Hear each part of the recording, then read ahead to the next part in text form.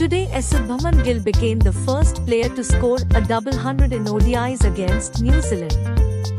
He surpassed the unbeaten 186 by Sachin Tendulkar at Lal Bahadur Shastri Stadium in the same city in 1999, which was the previous highest individual score against New Zealand.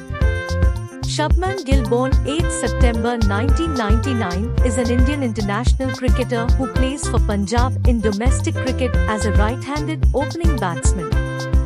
He was the vice-captain of the India U19 team for 2018 Under-19 Cricket World Cup. He got awarded with Player of the Tournament for same U19 Cricket World Cup.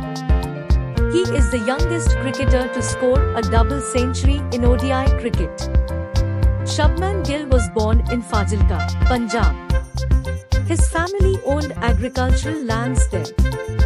His father, Lakhvinder Singh, an agriculturist, wanted to become a cricketer but could not fulfill his dream. Instead, he decided to make Gill a good cricketer.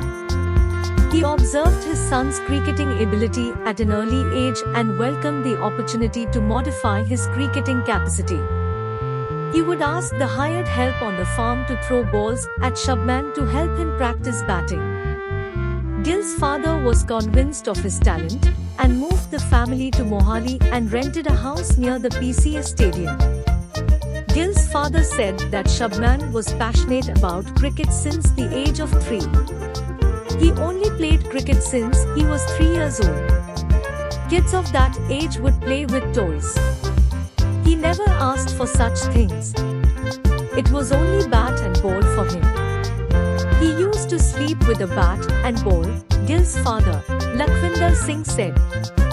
On his under-16 state debut for Punjab, he hit an unbeaten double century in the Vijay Merchant Trophy. In 2014, he scored 351 runs in Punjab's inter-district under-16 competition and shared a record opening stand of 587 runs with Nirmal Singh.